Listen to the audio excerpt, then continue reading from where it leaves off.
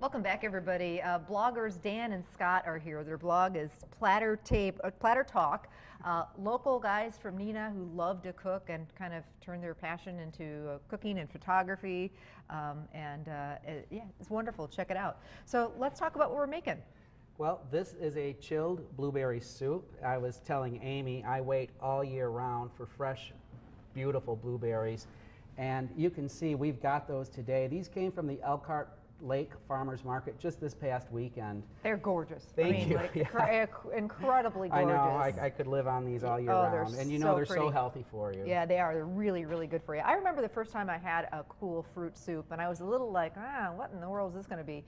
Fell in love with it, and I think it's a lot of people don't think soup like a tomato soup. This is more of a cool, refreshing summer appetizer course. Absolutely. Snack. Could be a great dessert at the end of a light meal.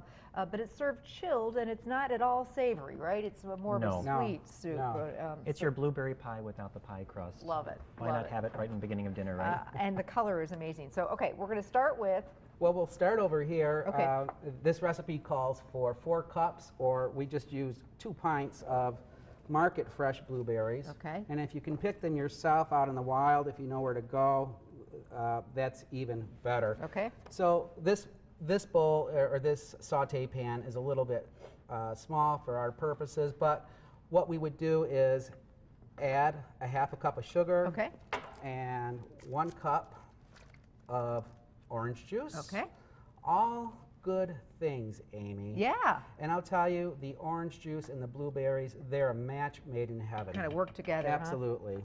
Huh? Okay, so that's pretty much the base of the soup. We're going to add some cream in a little bit. First, we're going to put just a little bit of nutmeg in, not much at all, and maybe a half a teaspoon of cinnamon. I love cinnamon, but I've got to tell you, this combination really picks up on that flavor. So use a little caution, don't overdo it. Okay, this is all about the blueberries, is what we were saying. Actually, it is, and summertime. We can't forget that, and we're chilling out here today with you. So then we're going to simmer this. We are. We're going to bring it to a quick boil, which Scott has done already over here. And as you can see, heating the berries changes their characters. They take on more of almost a cherry color. The skins start to pop, and the juices get incorporated with the orange juice. Okay. So that's exactly what we want. So I think that's pretty cool now, isn't it, Scott? Okay. Yep.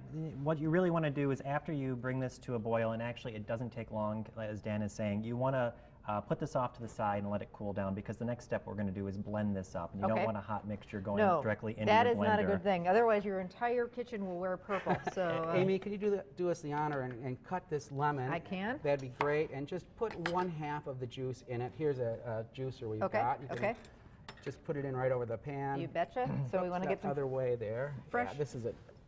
I don't use one of these fancy contraptions. I'll tell you what, it's one of my favorite things in the kitchen. Okay. Just squeeze it good. That's great. Okay. Okay, so now originally this recipe called for us to put it in a food processor. And the first time we did this in the food processor, we had a disaster extraordinaire. We filled it beyond the maximum volume, or liquid volume level on the food processor. So if you're using a food processor, be very aware of that level. We found that using a blender works just as good, in fact, maybe even better, and I think it's a little bit more convenient. It'll get things smoother. Right. It does. For sure. It really does. So into the blender this all goes. Okay, and we want a a tight-fitting lid, and we're just about at the end of the finish line here. That's okay. So we'll get that going, and then the heavy cream comes in when? Right at just before we serve it. Okay. So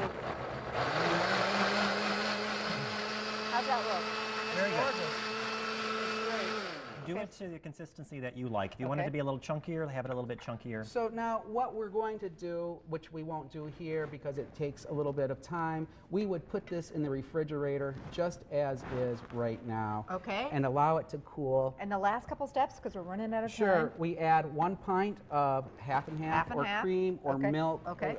It'll give you the same velvety character that you're looking for. And look, here it is. Absolutely beautiful. And then Greek yogurt to top it off. Oh, dress it up. Absolutely. Or even a dash of sour cream, and there you have it, folks. Yum. Guys, thanks so much. Again, the blog, check it out. Platter Talk. We'd love to have you on again when we have a little more time. We'd love to be back. We'll bring you an apron. All right. Thanks very much. You betcha. We'll be back. Stay with us.